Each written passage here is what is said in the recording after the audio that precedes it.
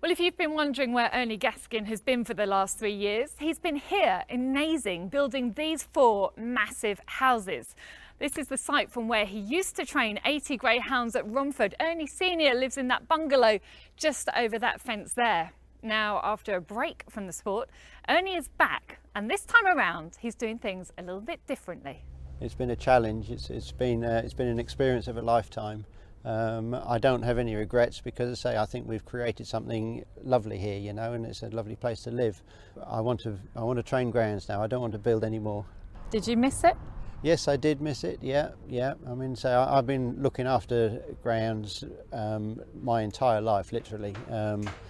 When you have a step back and have a spell out of it, it makes you realise, you know, how much of a part of life it is, you know, and so yeah, so I'm really glad to be back.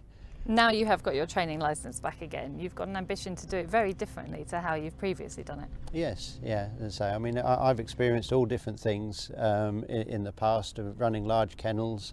I've got a kennel for 12 dogs maximum, and I don't really want 12. I think 8 or 10 dogs maximum will be fine, because I want to just give them all individual attention. I just want them to handle them all myself, you know. So yeah, so it is quite different. Currently we're up to 5 dogs here, and we've met them all today. I think it's fair to say that they're all an exciting point in their lives and their racing careers where they could be anything. Do you find that exciting, that part of it? Absolutely, yeah. So this is the exciting bit, you know, to say they've all got potential.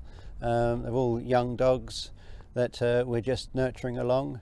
So yeah, as I say, this is the dream is still alive with all of them. Dunquin Becky was your first runner back with your renewed career, shall we call it, and well, she gave you a great thrill, didn't she? She won her first race back, yes, yeah, back in my first runner. It was an A6 at Toaster, and she won it, and yeah, she's doing really well. And you think, you know, the sky could be the limit? You're thinking potentially the Oaks? I would certainly. She runs Toaster so well. When I heard that Toaster could be getting the Oaks, I was jumping for joy. I would definitely give her an entry if all is well at the time, because she may not be the best bitch in it, but she won't be the worst either, you know. And home advantage would help her, you know. She's racing around about A2 at the moment. How good do you think she can be? She's a high grade. I mean, A2 at Toaster is tough, you know. You're running against open race dogs in every time. Tell us about Mane. First of all, I guess we should mention the name. The breeder is a Liverpool fan. He tends to have some kind of a connection with Liverpool Football Club when he names his dogs. So the footballer, is it Sergio Mane? Is it? I believe the Liverpool fans. I mean, I'm a Spurs fan myself, so I don't really know about these things. But they sing Mane, so that's how he got his name. And you've watched this dog race a couple of times at Thurles. You've seen it on the internet, and you were really taken by him, weren't you? He's got tremendous burst of early pace. I'm really excited about him. Yeah, I'm really pleased, and it's an honour to have the dog. I really hope that he could turn into a top open racer. Yeah, got to get him fully race fit, but I've got a good feeling about the dog. Yeah.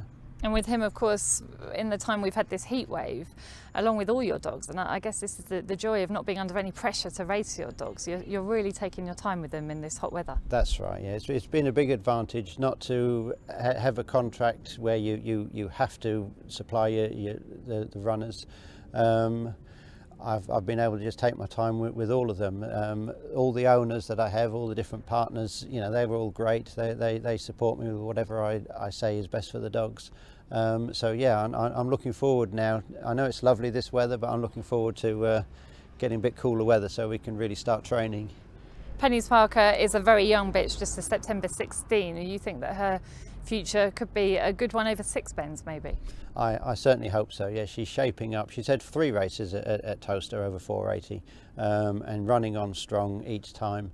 The pedigree suggests that she'll stay her running style, but to say she's September 16, so you know I don't rush young dogs, you know, so come the autumn, I would like to think that she would be strong enough and ready to step up.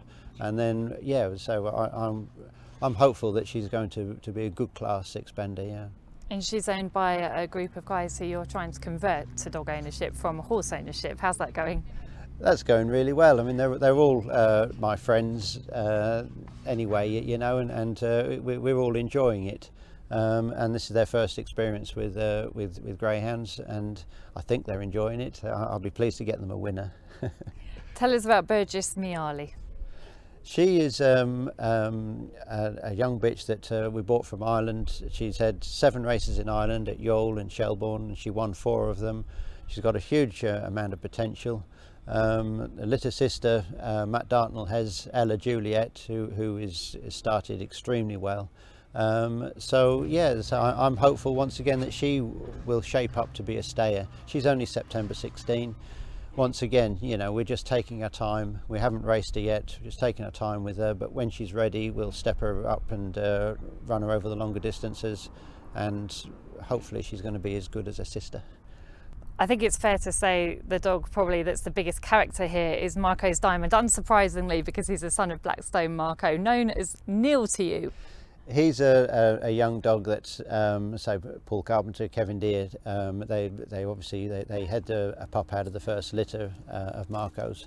They've taken their time with him. He's October 16.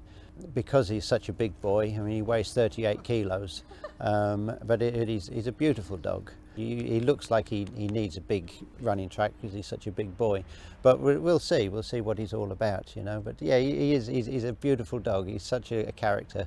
I would be absolutely thrilled for him to turn out a good one, you know. Of course, your dad won so many classics and you were alongside him for a lot of those and remember them as well. But for you now here, doing greyhound training this way, what's the ambition? The ambition is to be competitive with all the Category 1 races. You know, I'm hoping to get a high quality dog. Graded racing, as anybody that knows me, they would know that it's never really been my scene. You know, I always love the open races and the big competitions. So the idea really is for me to be competitive and to win some of these big ones. And of course Toaster is a great place to be for that. They've got so many of the competitions now, as you mentioned. Is the Derby on your agenda? Is that the ultimate dream, as with so many? Of course it is, yeah. I love Toaster. I think it's the best thing that's ever happened to greyhound racing, I really do. I mean, I was brought up at Walthamstow, and when Walthamstow closed, you think nothing could replace it. Well, Toaster is going pretty close, you know. So to win a Derby at Toaster would be the ultimate for me, yeah.